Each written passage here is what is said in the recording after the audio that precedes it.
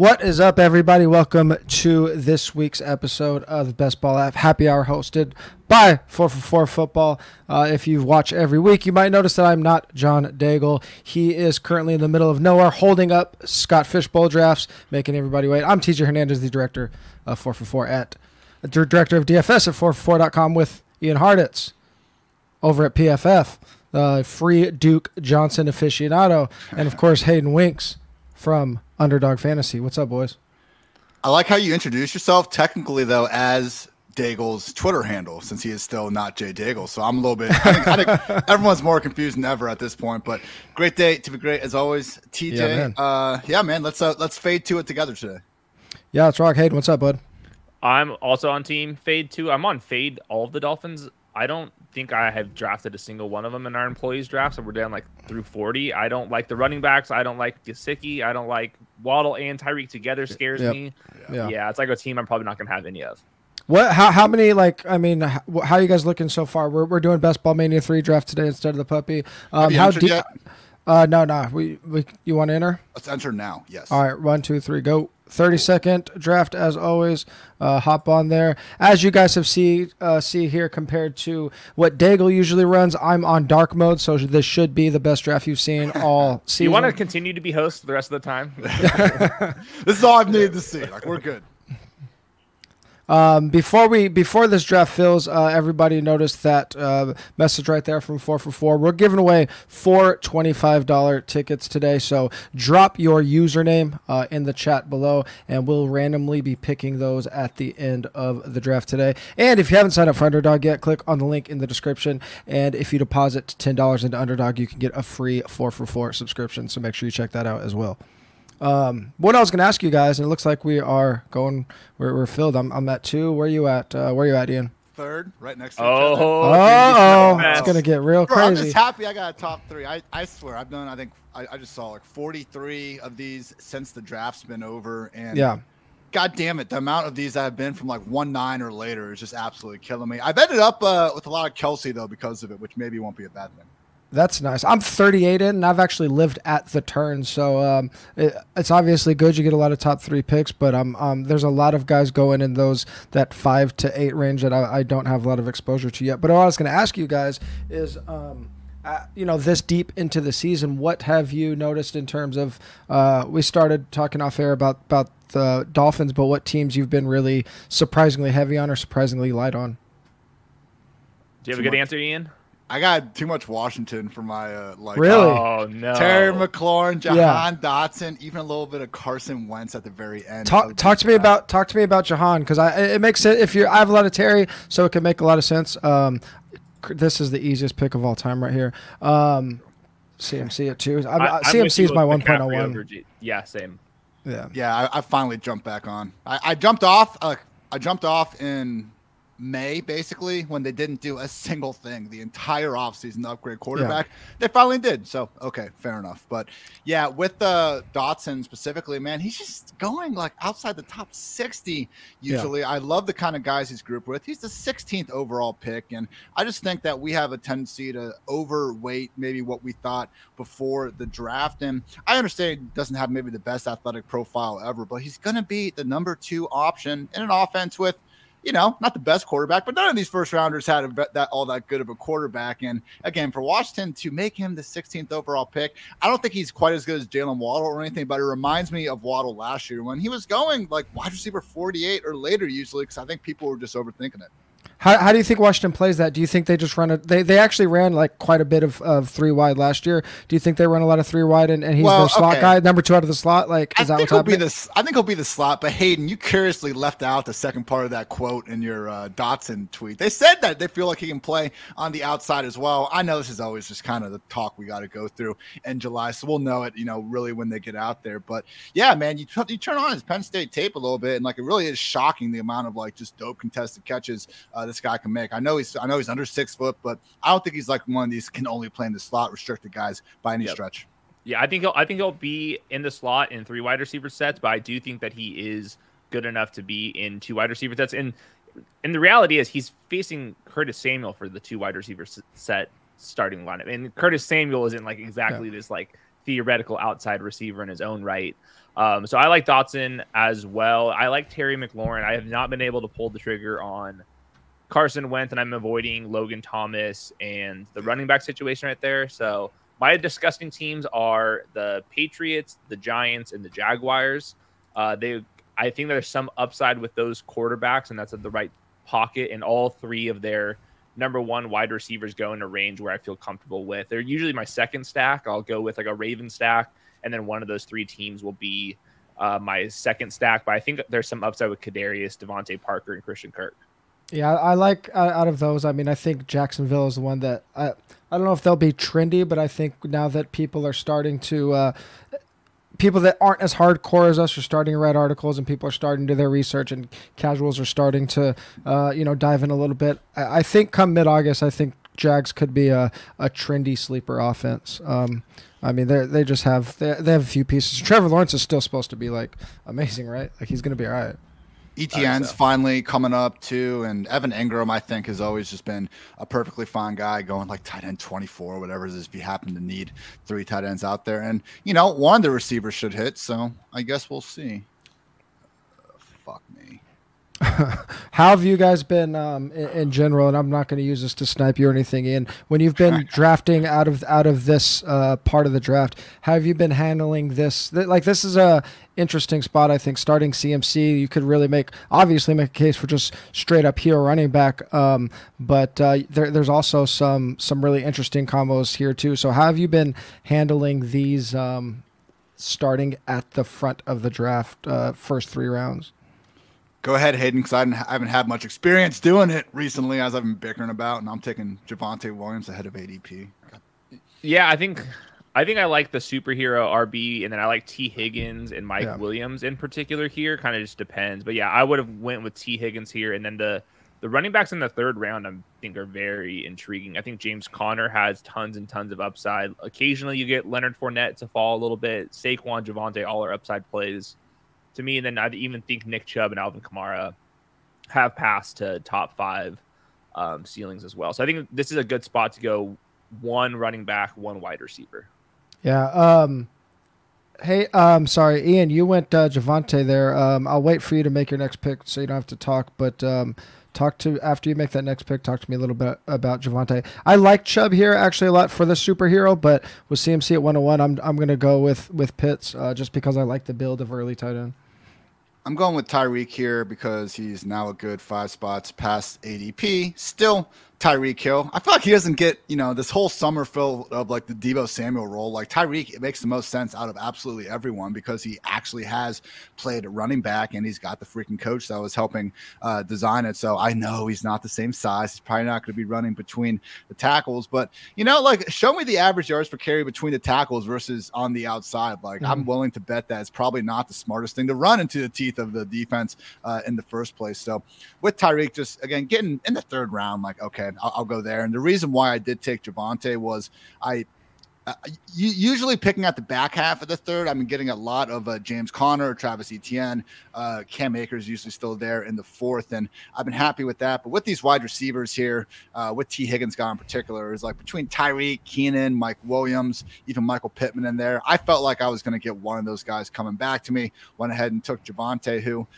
hey, he doesn't even need the entire backfield from Melvin, but if he can get 60, 70% instead of 55%, which I think is reasonable enough after they took so long to re-sign Melvin in the first place. I mean, I think Javonte's floor is just fine. It's like this really divisive topic of the fantasy offseason, probably just because we spend too much damn time talking about all this. But, I mean, Javonte's floor is probably going to be an upside RB2. That's great. Yeah, and do we really in this format? Do we really care about his floor? I mean, a lot of times you're getting him. You took him at the end of the 2nd, but you could get him at the 3rd sometimes. And if the backfield plays out in a way where one of the running backs wins out and dominates down the stretch, it's going to be Javonte, right? So we're playing a tournament where you want to get stronger as the season goes on, and if they end up exploding and a running back ends up going nuclear, it's going to be him.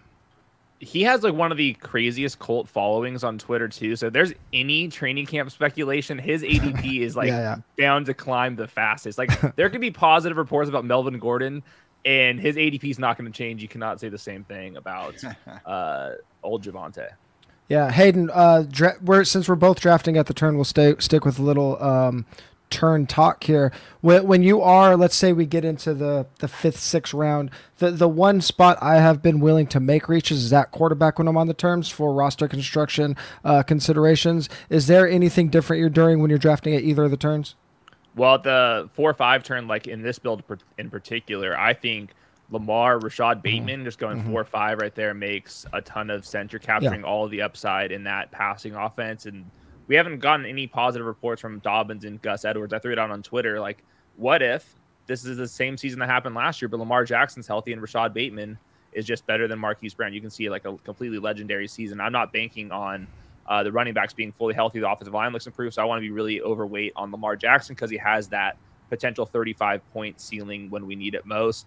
Kyler Murray, you can make a similar argue, like for more like fifth, sixth turn. I'm not really big on Marquise Brown, but I like going Kyler with DeAndre and kind of working yourself into the other wide receivers that can give you some points in the middle. But I'm with you. I want one of the top, I would say 10-ish quarterbacks. Last year, the top 26 teams in regular season scoring, all of them had a quarterback before round 10. I think that's unlocking the upside, and that's just kind of the trend of the NFL right now.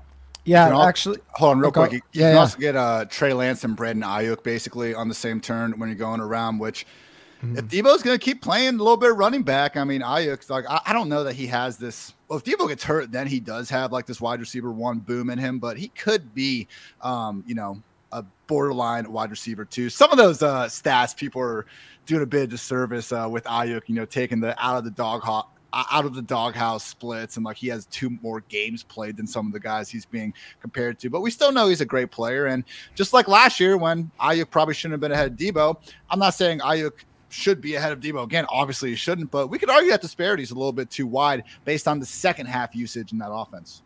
Yeah, and we just kind of mentioned this turn, and this is where I take some of these early round quarterbacks. I try not to reach for, especially the early round guys, because you're already spending so much draft capital on them. But Ian, how have you been handling getting exposure to these quarterbacks, say going before the 5th round or at the 4 or 5 turn? Like, are you taking them at cost? Are you looking for them to slide, or you just want them as much as possible because they offer the most upside? Kyler Murray, my highest drafted quarterback at this point, continue to be happy to take him.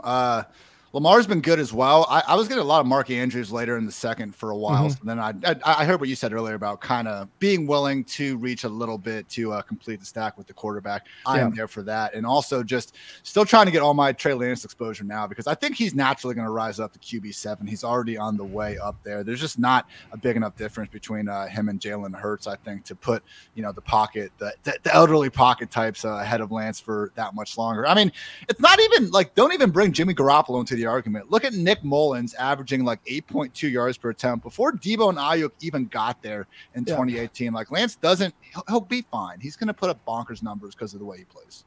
So I went with Hayden's call there with Jackson and Bateman, and I actually don't have a Lamar share yet. This up to this point, I've kind of been letting the early round quarterbacks fall to me, and this is kind of the point of the season where I'm going to start hitting them, because I do like. I think my target exposure on, let's call the first 5 quarterbacks off the board, I want them on like 30% of my teams. But let's talk about what Ian just did, because Terry McLaurin is a guy that we were talking about before we jumped on, and then Patrick Mahomes is interesting because he's actually been sliding lately. So Ian, So Ian, talk about Terry, who I think we both love for a lot of reasons, and then why is Mahomes sliding and how much are you taking advantage of that?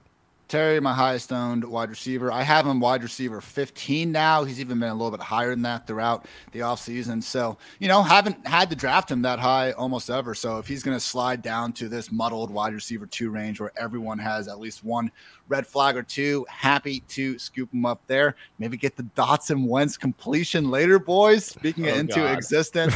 And then, of course, had to get the, just throwback Mahomes Tyreek stack to send some good vibes. But no, I mean, I was just surprised to see. I was almost ready to take Kyler, and I was like, oh shit, Mahomes is actually still available here. So I've been able to do Mahomes Kelsey a few times, and didn't have that there. But man, It's never been easier to cheaply stack Mahomes, and the fact that everyone's on this, the fact people like go out of their way to draft Juju Smith-Schuster still just absolutely slays me. But it's great because now I can get MVS and Sky Moore, like the actually good wide receivers in the year 2022 in this offense rounds later. Yeah, Hayden. Oh, go ahead. Do you know why Mahomes, or what's changed the last month, and why is Mahomes dropped basically a round and a half? I think just like strictly off of game theory reasons, like if some people were drafting Mahomes at the round 3-4 turn, you can start getting him in the round 5, and you can still stack him up with Juju, MVS, or whoever later. Like, to me, it's like a huge no-brainer at this point. It feels like over the past couple of weeks, at least in our little bubble, it feels like Lamar and the Ravens are getting a lot of steam. So I think that might have a little bit to do with it. And then, I mean, Herbert's just not moving at all. People love the Chargers right now. But what I wanted to ask you, Hayden, was going back to the Chiefs. Mahomes has been sliding. One of the biggest risers in ADP over the last week, the fifth biggest riser, is Marcus Valdes-Scantling, which is very interesting. So how are you navigating? If you're, let's just talk about the wide receivers. Let's assume Kelsey's just going to go bonkers, and we like Mahomes, and we like stacking the Chiefs cheaply. How are you navigating their wide receivers right now? Yeah, I was huge on MVS, still am. To me, his role is so secure because he is the only one that can go downfield, and that's where we're chasing in best ball in particular. There's also some range of outcomes where MVS was kind of held back because he had Devontae Adams. And what happens if Travis Kelce goes down? Like, I can't rule out that MVS can't be an 8 target per game guy. I'm not banking on that happening, but I think that there is some upside there. And I think the whole point of this is Mahomes, like previously, you'd have to draft his pass catchers and then hope Mahomes falls to you. Now you can draft Mahomes at a reasonable price, and then you can pick which wide receivers you actually want to stack him with. If Ian doesn't like Juju, I hear that. Go draft MVS. There's some people that think MVS is terrible. Okay, you draft Sky Moore. The good news is they're all so damn cheap. I think you can go Juju, MVS, and Sky Moore if you wanted to, and just kind of ping pong those weeks as well. So I think, I mean, I'm not going to be fading Mahomes in my entire life. I'll probably be retired from fantasy before I'm fading Patrick Mahomes. So yeah. Ian, Hayden just talked about being able to afford multiple guys from the Chiefs offense. And there's a few teams that you can like really heavily stack pretty easily. Like the Bears have been one of my favorite to do it. But how have you been navigating these mega? Did I just get sniped? God damn it. That was so gross. How have you been navigating like these mega team stacks? Are you doing that a lot, or have you been more on the draft smaller stacks on your teams? I just only look at week 17. No, absolutely not. I probably don't go more than 2 players on sometimes 3 if it's like a cheap tight end throwaway type of option. So I'd say 3 is usually my max. I had one early where I got the Keenan, Mike, and then Justin Herbert. That was a fun one, but go ahead, TJ. I'm just about to do something gross here. I'm going to pair Lamar and JK just because I'm just going to value hunt on this pick and just hope I get all of their touchdowns for the season. Like, that's not something I'm ever really doing, but now I have the whole Ravens offense. So now I got Rashad, JK, and Lamar. So I need them to hit now. I am terrified of not taking MVS here, but I think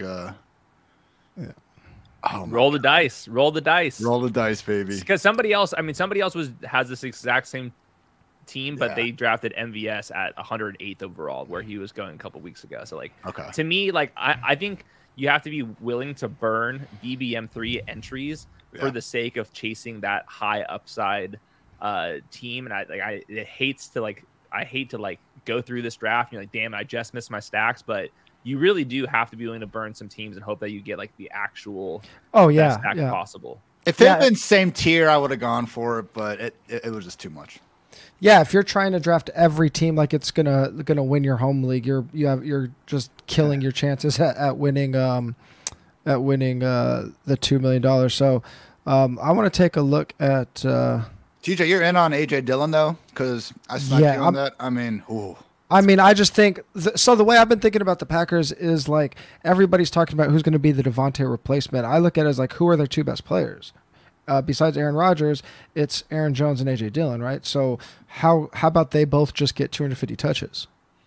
And if something happens to either of them, they're going to go freaking nuclear because we've seen the Packers be willing to put the whole offense on their shoulders. And that's the difference between them and like Nick Chubb and Kareem Hunt, who for now have to deal with Dearness Johnson, making it into probably another committee. But honestly, you could argue that's more so for Chubb. Kareem Hunt's been someone I've been happily getting as he continues to fall, because otherwise he's still going to be someone that's going to be pushing borderline low-end RB2 status, even if nothing changes. But if something happens to Chubb, I mean, Dearness takes Chubb off the field on pass downs. Kareem Hunt is their obviously best pass down back. So Kareem, it's been so weird. Every time Chubb gets hurt, Kareem gets hurt like immediately after. It's been bad luck, but man, make no mistake about it. Like, that's still one of the best running backs in the NFL. And if he gets traded to one of these just, dream scenarios, then his ADP is only going to go up. He's like RB 30, 31 right now.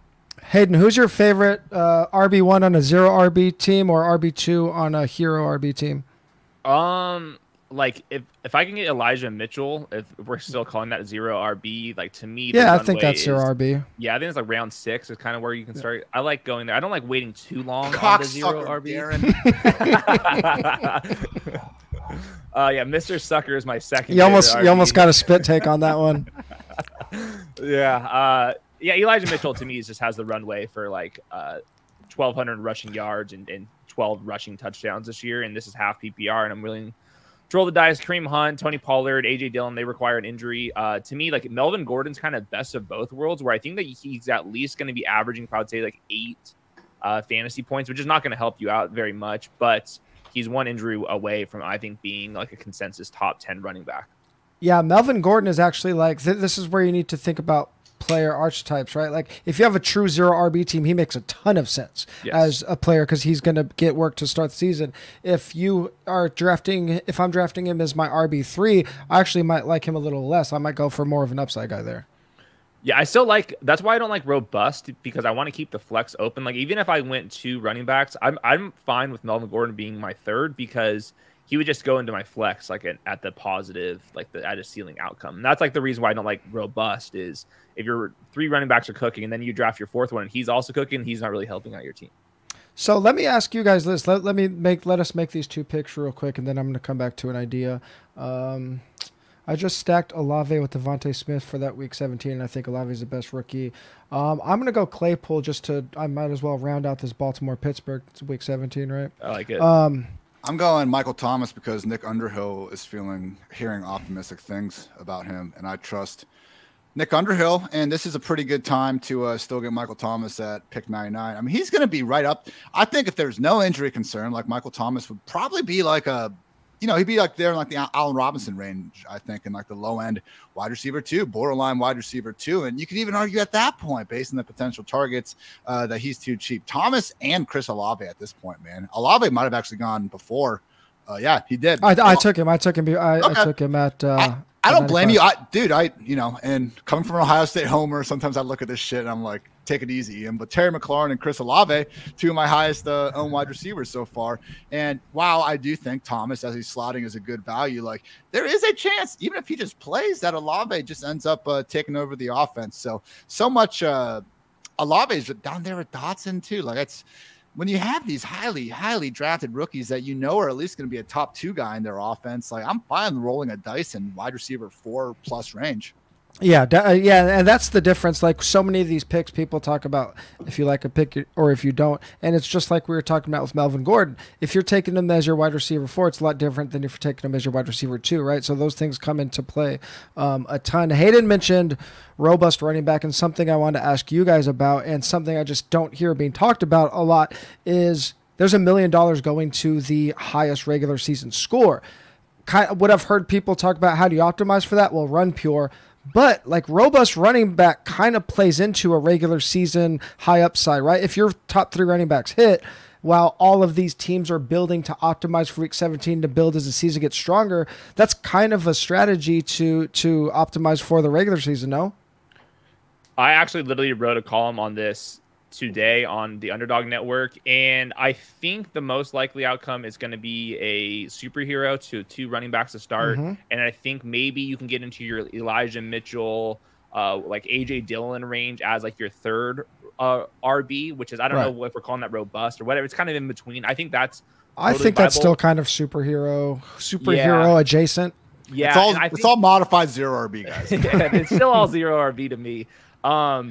Yeah, I think basically it's a balanced approach. Like we don't like we kind of like mock people that say like, oh, draft a balanced team, but the reality is you have to hit every single one of those first 10 round picks basically to win this tournament. I think 85% of these teams that finished in the top or that scored over 2,000 points had Cooper Kupp and Jonathan Taylor, and obviously they built around the structures in different ways. But for the most part, it was like five wide receivers by round 10. They had 1 or 2 running backs in the first couple rounds, and then 1 tight end, and sometimes 2 quarterbacks. But to me, you got to go with the balanced approach. I think that I would squeeze in two running backs early, and then I think you can filter in, roll the dice on Tony Pollard and Melvin Gordon, and hope that you get an injury to kind of lead you the way. Ian, you doing anything to optimize for that regular season $1 million? To be honest, no. This is the first I'm hearing about it, but it excites me a lot. Yeah. So that's 10% of the player pool. Yes. 10% of the prize pool is going to it. And like the question I wrote about in my column was, are 10% of the teams that enter this optimizing strictly for that prize pool? And if the answer to that is no, there could be a little edge of just going all out for it. Obviously, there's only one person that's going to win this thing, so it makes it tricky. This is my favorite combo when I go early quarterback with Justin Fields is just like my favorite combo right now. That's a fun one. Real quick on Tony Pollard. I agree, and I almost had the same, like TJ, you were saying before, and I had the same thought when I was kind of ranking the Packers running backs. Like, who are the best players in their offense? Aaron Jones and A.J. Dillon. And Pollard, I know he didn't get that treatment last year, but at this point, he could easily be 3. Even if the Cowboys wrongly still are like, Ezekiel Elliott, we need to get you the ball. And I'm not trying to slander Zeke here even, but we don't have Cooper. We're not going to have Gallup for a bit. Like, this could be the pipe dream of Pollard, like playing like 60% snaps, 20% at wide receiver, and like 40% in the backfield. Like, if anyone can do it, it might be him, man. Yeah, I just want to say 2 things. I just tilted really hard, realizing Sal, our producer, is also in this draft. He sniped me on Ramondre, and it tilted me into taking a second tight end with the same bye week as my early round tight end, so we're off the rails officially. This range sucks, I will say. Like, to me, I'm just like going straight to Alexander Mattison and Rashad White and Isaiah Spiller, and maybe a little Tim Patrick. This wide receiver range to me is brutal. Like, to me, I think Devontae Parker should be ranked above all these guys. I'm fine with Tim Patrick, like you said, but man, this wide receiver tier is brutal. Yeah, the only one that is kind of interesting to me that, well, one I have quite a bit of Boyd just because I've seen Burrow fall, and like if you get Burrow unstacked, he's the only guy left. Boyd, unless you're going Hayden Hurst super late. And then how do you guys feel about Michael Gallup? Because like, I mean, he might not start the season, right, but he could come back and have a pretty nice role if the offense is decent. I mean, they were good last year, but how do you guys feel about Gallup? He's all if he goes down, just again, I'm taking Jahan Dotson in this range over Jameson, over Gallup, because I just like his overall profile, and just being healthy right now is huge. But if he goes a little bit further, man, then I would be down for sure. Because I mean, everything I just said about Pollard, that offense is wide open for Gallup. It's why we love CeeDee so much. But man, what was it? $50 million for Gallup? Pretty similar thing to Godwin. I wouldn't say the Cowboys are as much of a playoff lock as the Buccaneers or anything, but because Gallup has the money, because the organization's already committed that and stuff, like they don't need to necessarily rush him along, but it's also telling you like he's about to get force fed at least 1B for the first time in a couple years, and good player. Why not? Hey, Hayden, if you're not loving wide receivers right here, if you're let's say you got 2 quarterbacks out of the way, 1 tight end. What do you kind of look at? We got tight ends or running backs. Is there anyone that stands out to you in this range? To me, this is the insurance running back types. Yep. It's 100%. just there's a bunch of them. I think Darrell Henderson qualifies to some extent as well. Henderson over Madison. Why? Because there's a new coaching staff in Minnesota. Madison wasn't good last year, even though he was in fantasy. And what if we saw Amir Abdullah beat out Madison before for pass down work? What if Kene keeps freaking looking like a monster with the ball in his hands? Kene is not being at the goal line though. I'm chasing these touchdowns. We know Madison has no standalone value. Does Henderson? Okay, that's what. Yeah, that argument makes the most sense to me. So that's all. And I had a lot of Madison earlier in the offseason. Matthew Collier, shout out, one of the better Vikings beat reporters, if not the best out there. He kind of put that thought in my head originally when I was asking him. He's the one that tipped me off first, and it wasn't really a tip off. He's just good at his job, so he knew the answer to this. But like the Dalvin Cook trial, it's going to be too far in the distance to really impact the season. And then because I was really high on Madison when that was still a risk, and he was like, well, just not positive that Madison is actually going to be as featured if something happens to Dalvin Cook again. And to TJ's point, if nothing happens to Dalvin Cook, you're getting nothing all freaking season. Yeah, as far as, since we're on the subject right now, one guy that I have almost no shares of just because I don't have a take really, and that's probably a leak in my game, is Cam Akers, who's playing ahead of Darrell Henderson. How do you guys feel about that backfield in general? Speaking of Darrell Henderson, so serendipitous. Hayden's with me. We're on Akers, right? Yeah, the Athletics' Jordan Rodriguez said that the team's planning that Akers is going to be the guy, and they specifically want to use him on passing downs. Now, she also wrote like that is like what they're hoping happens, and Akers has to prove that he's healthy, and it seems like we're trending in the right direction, but I'm not sure if we'll actually know that until we actually go see him. The good news is the Rams play their training camp at UCI, and I live at UCI, so I'm going to be going over to the practice field. You'll get every detailed snap you can possibly imagine between Henderson and Akers this offseason. Make sure you're following me on Twitter. Boots on the ground. I love it. Nice plug there. So that's what we're here for.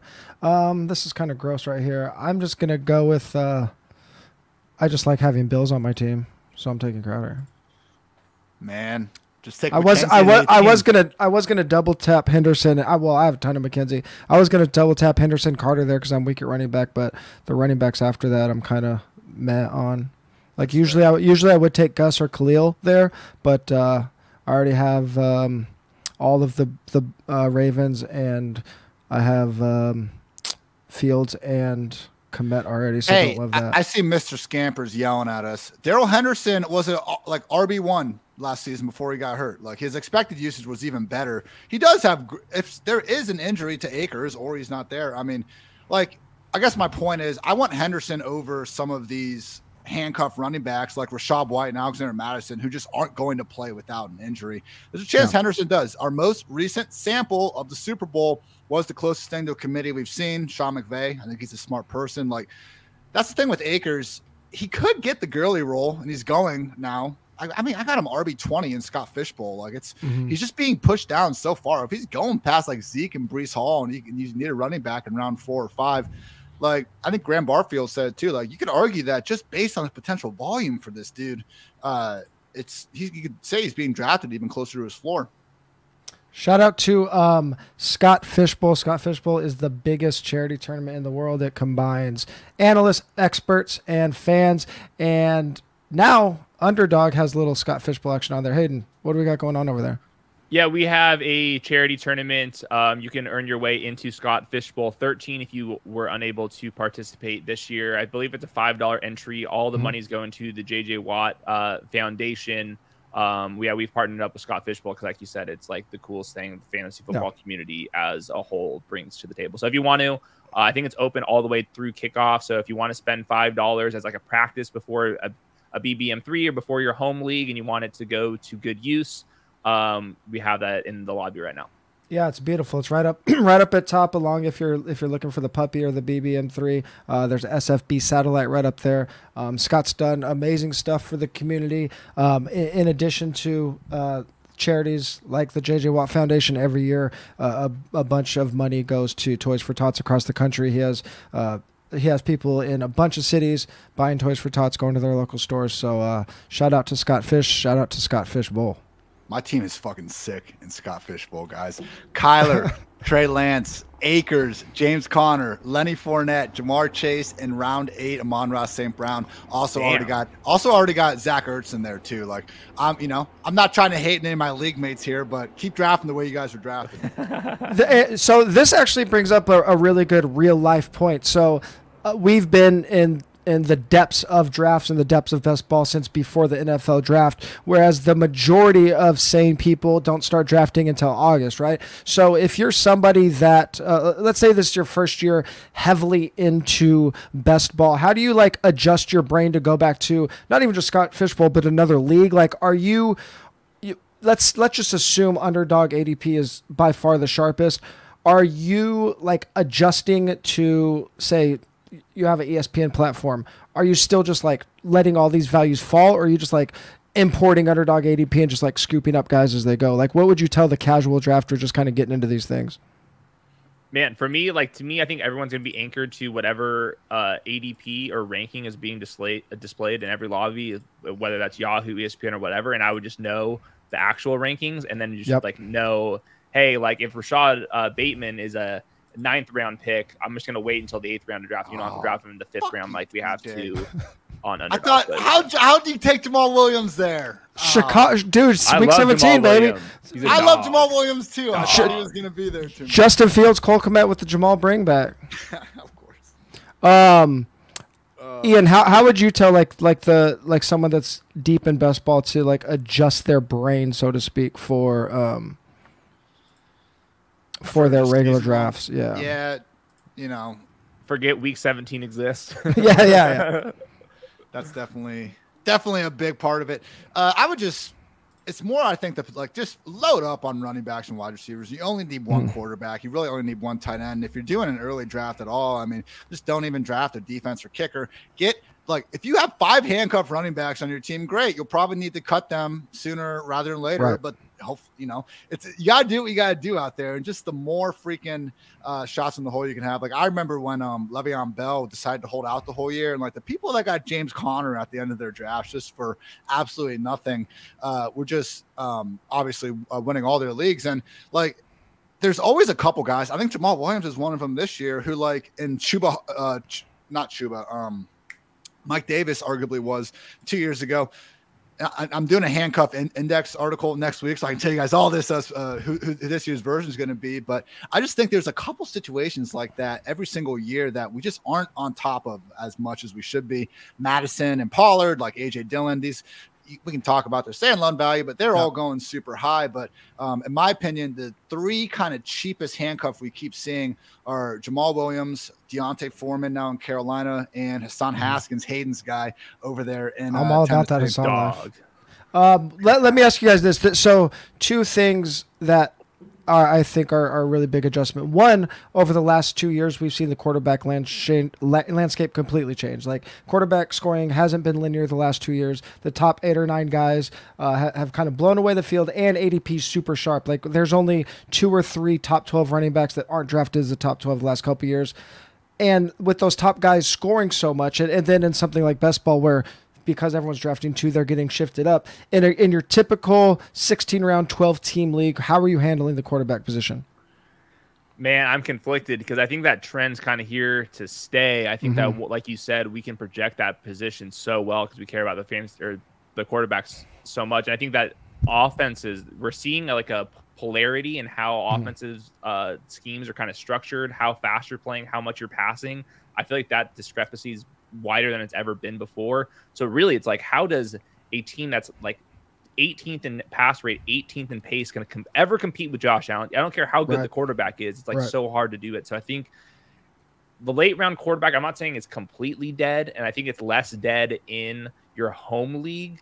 But I think that if you think that you're smarter than your home league, might as well just take like a decent Kyler Murray and then know that you're going to be able to just crush everywhere else. You're going to be able to pick the better handcuff running backs and the better breakout wide receivers in your league mates in the first place. So might as well just take one of the high quarterback guys. I know that's not the consensus, but I think the NFL has kind of changed the last like 3 years.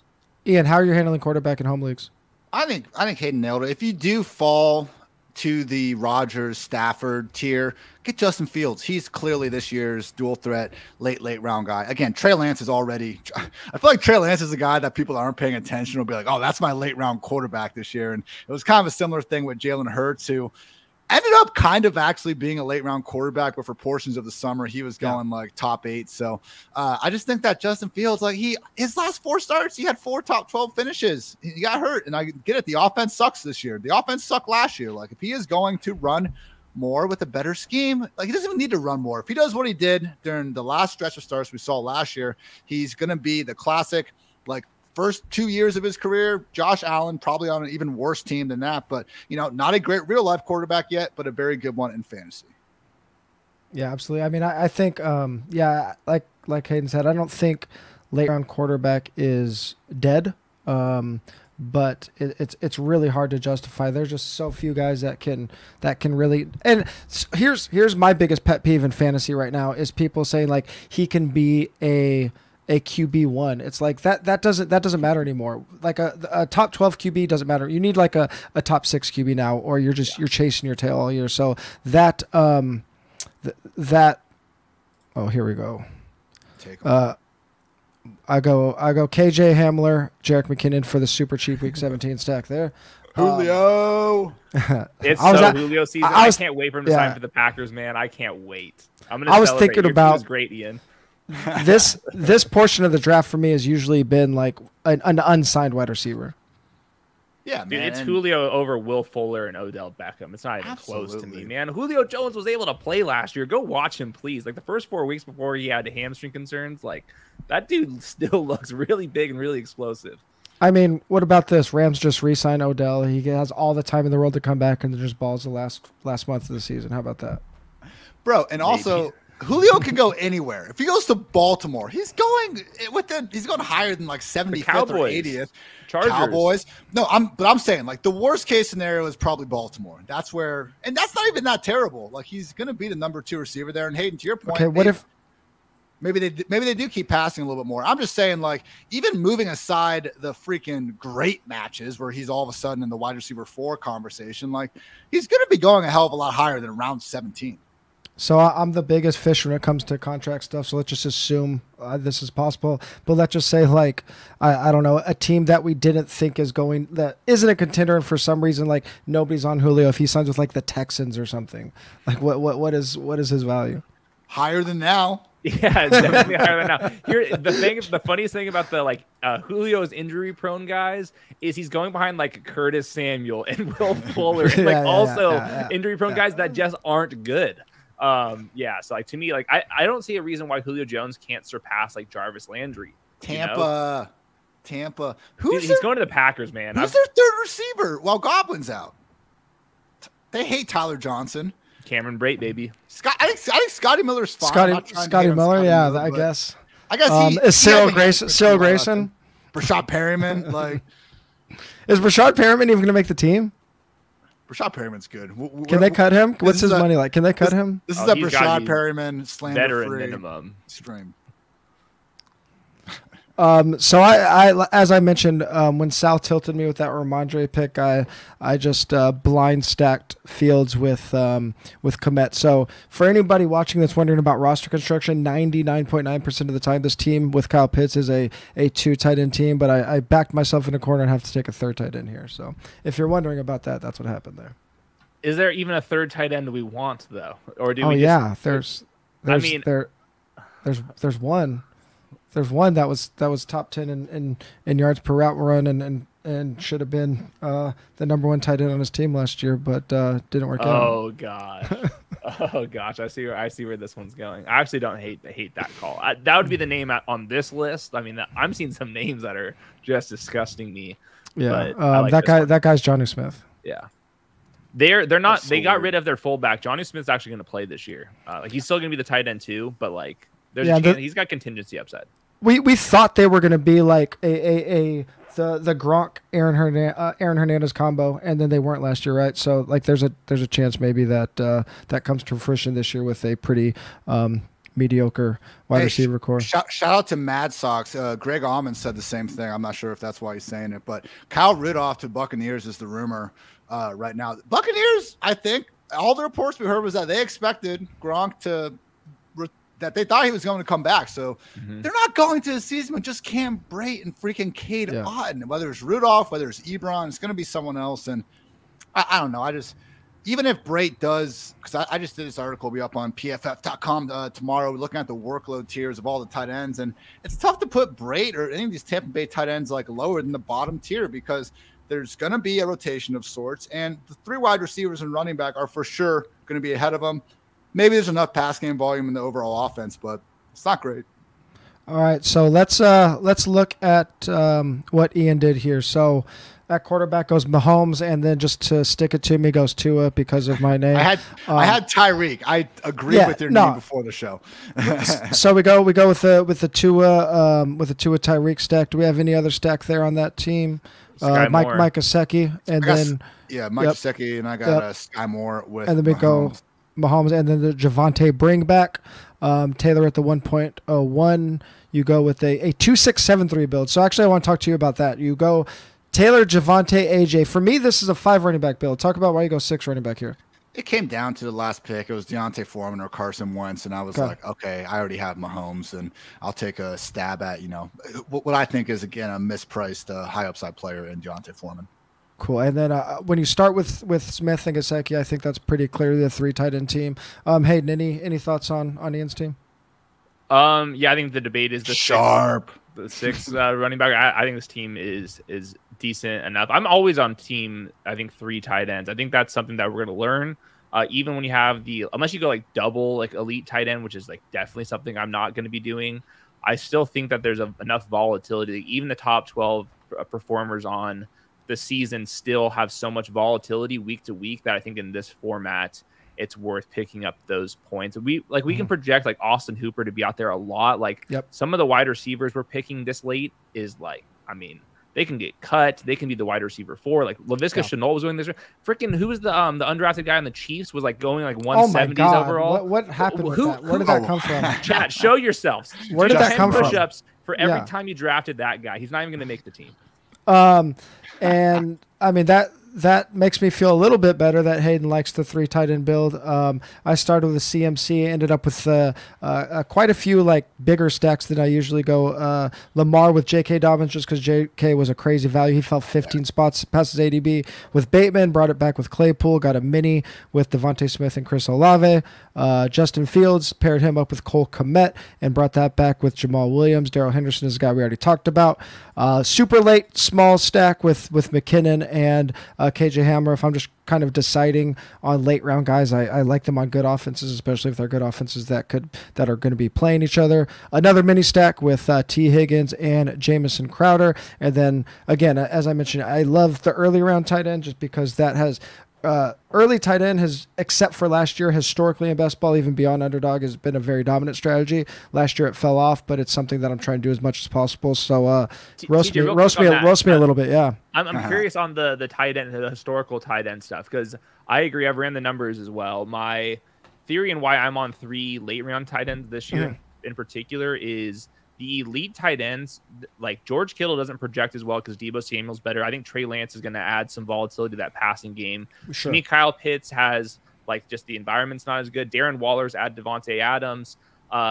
We'll see what Mark Andrews does and how the passing offense looks this year. And then Kelsey's so old, and even like George Kittle, Darren Waller, like quietly like are like 30 years old.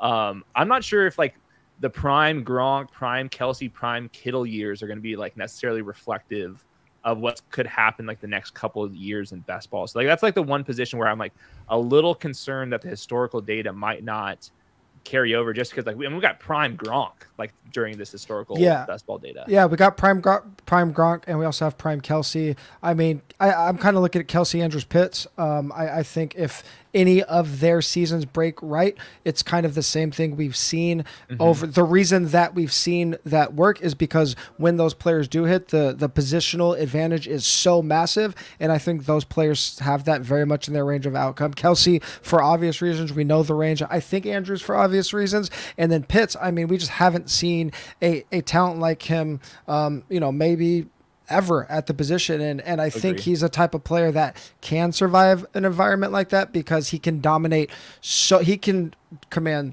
So we know what he can do with yardage and target share, but even if that offense doesn't produce a ton of pass touchdowns, he could command such a high touchdown share as well that he can have the outlier like 8 or 9 touchdown season with 1,400 yards or something like that and just blow away the tight end field. So that's why I like the I still like the early round tight end just because the potential positional advantage is probably unmatched, except for maybe like Josh Allen going perfectly nuclear.